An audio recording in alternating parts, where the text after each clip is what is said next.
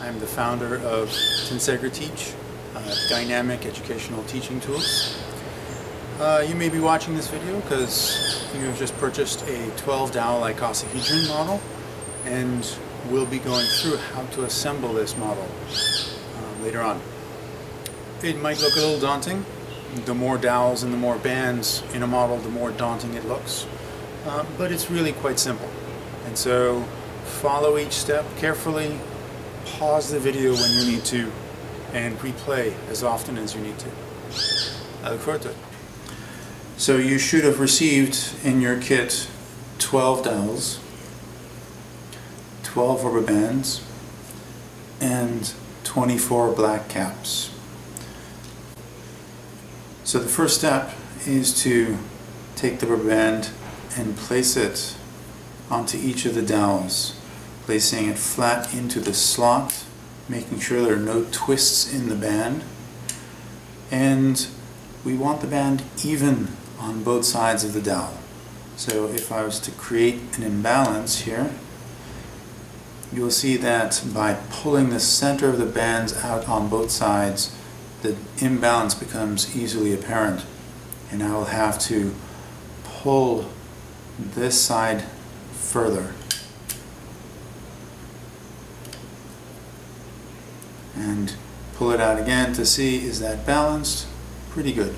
Okay, so I just happen to have 12 of these already assembled and ready, and I suggest that you pause the video and place the bands on each of the dowels, test for the balance, make sure that they're ready, and when you're ready, turn the video back on and I'll see you in a little bit.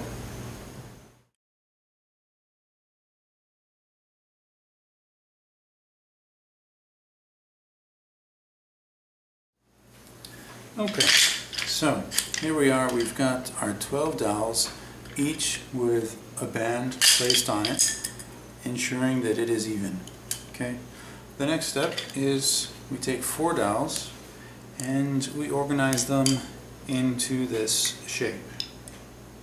We're going to be taking the band of one dowel and placing it into the slot of the first.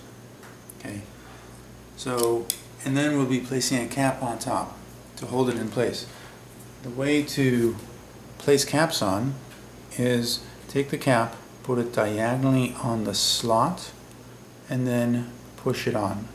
Okay, starting diagonally to the slot at the one end, pushing it on until it's on both, and then twisting it down into place.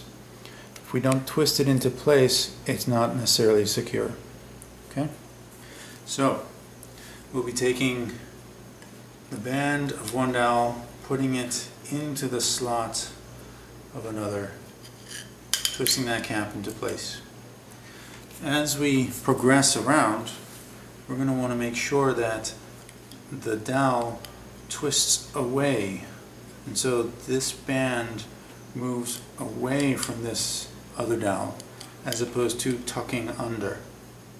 Okay, so we want the dowel going in this way, twisting the dowel away as opposed to twisting the dowel under.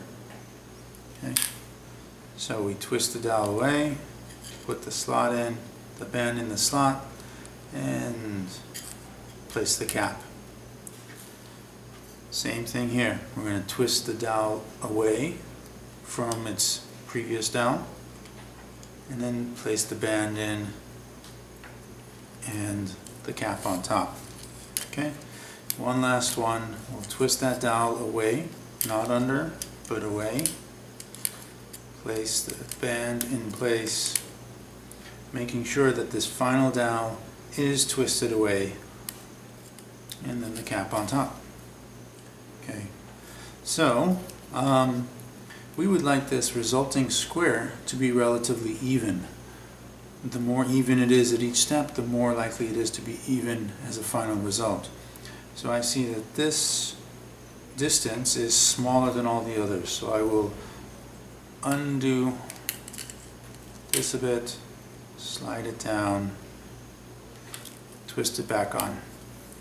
There, it looks more even. Okay, so you can pause the video and complete that process. And I'll see you when you're done.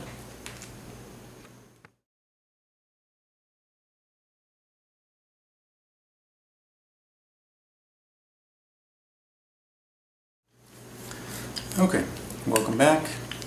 Next step, take an additional 4 dowels, and we're going to be attaching them like so. We'll see if they stay without being attached. Okay, creating this pattern. So we're going to be attaching them to the opposite band from these attachments. We have a free band with no dowels attached to it. And so, place the dowel and the cap in place. And this is why we twisted the dowels outward, so this band would become available. And so we'll go around the model, inserting the bands in place all the way around, keeping the distance at the tips about the same as these, that consistency. Okay.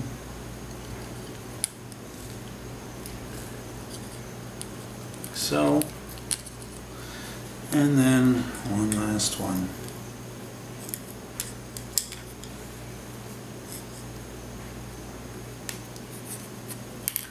Like so. Okay, so why don't you pause and complete that process, and I'll see you when you're done.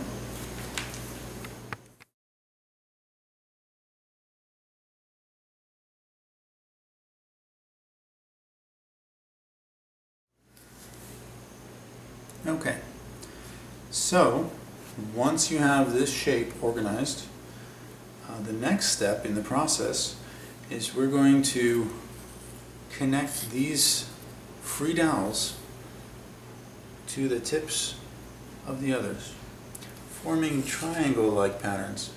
Okay. They're going to be attaching about the same distance as all the others, keeping this consistent throughout.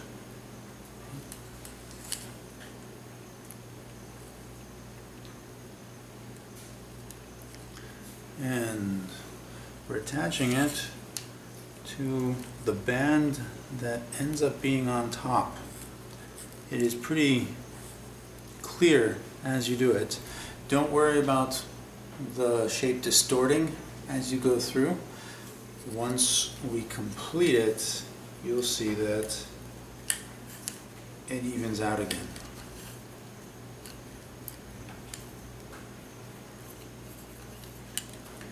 Great. You'll also notice that as we complete this third step, the model rises. It becomes much more three-dimensional. Okay. And there's a sense of kind of this dynamic, elastic stability to it. So, why don't you complete that process, and I'll see you when you're done.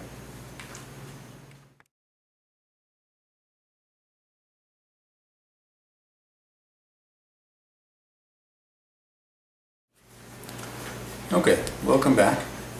Now that you've completed this shape, in a sense half the model, we have only the other half to complete. We'll need the last 4 dowels. They're going to organize like so. You'll see that there's a pattern forming in this assembly. You know, the 4 interlocking, another 4 combining those, and then the last 4 which will mirror these. And so we take the free tip of this dowel and attach it in, placing a cap on. so.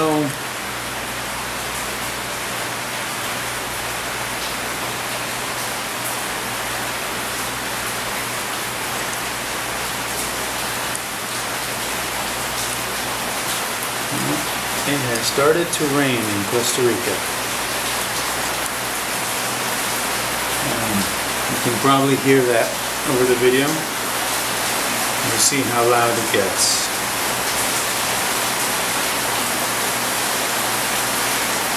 Okay, so again, keeping these distances always about the same. So I'll let you pause the video and complete that process, and I'll see you when you're done.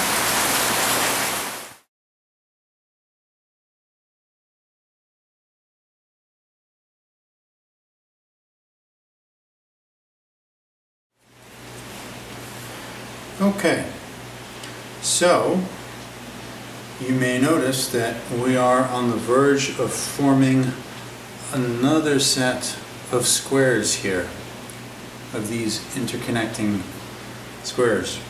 And so we need to complete that process. We're going to take the free end of the outermost dowels and connect it to the free band of the dowel next to it. Like so, creating another square. So we'll work around the model doing this, and again you will see that the model distorts as you go through this process, but when you complete it, it balances out again.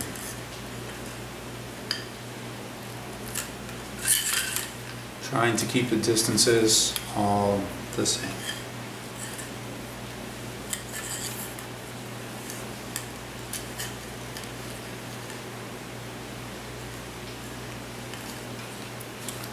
Okay.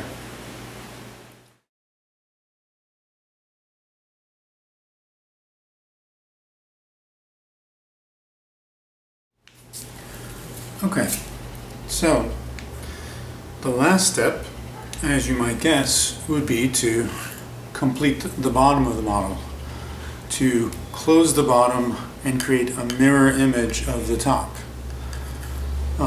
So the easiest way to do that would be to flip the model and work on it this way.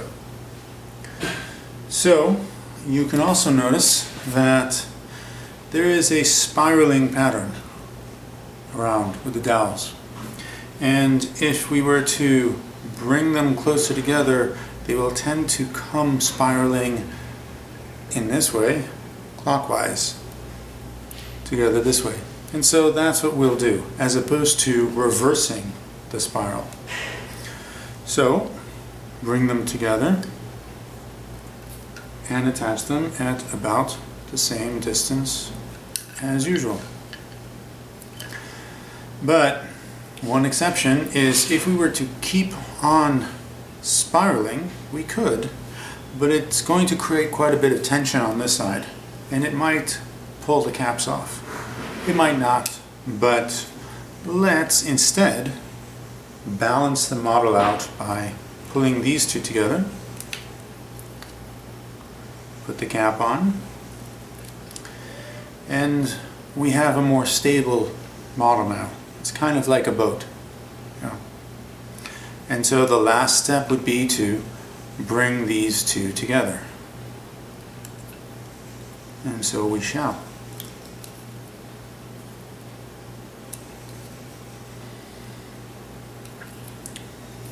Okay, and here we are.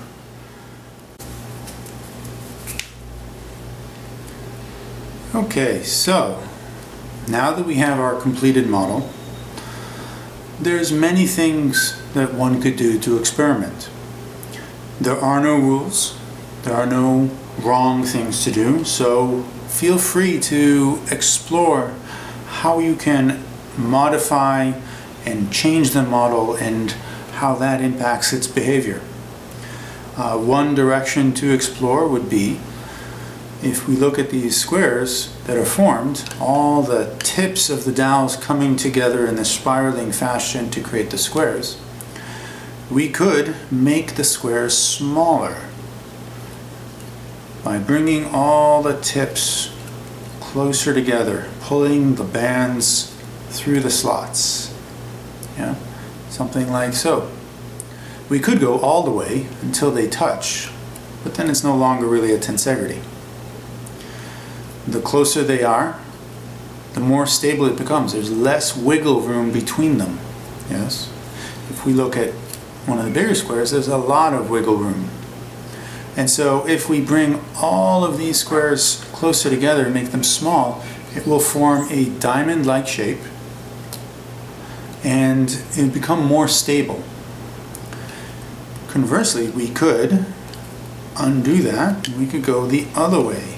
We could enlarge all these squares. We could place all the dowel tips at the center of the bands. You have to go around it over and over to accomplish that. We could do that where all the dowel tips are in the center of the bands, and if we do it all the way around the model, we'll find the whole model expands and becomes more spherical. That's often what we'll find in nature. And it's very adaptive, very dynamic. We could go even further in that we expand the squares all the way until we end up with triangles. We'll have to keep going. So here's the triangle. You can look and search. Here's the triangles. The triangles right now are big.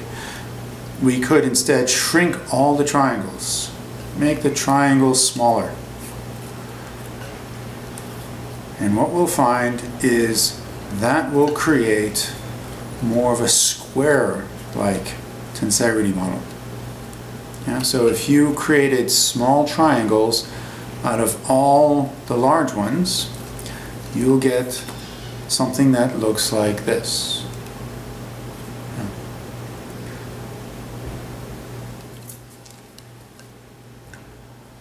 So, I hope you enjoy the model. I hope you explore and experiment and learn lots and teach others lots about tensegrity and how it might relate to our bodies and our work. Enjoy!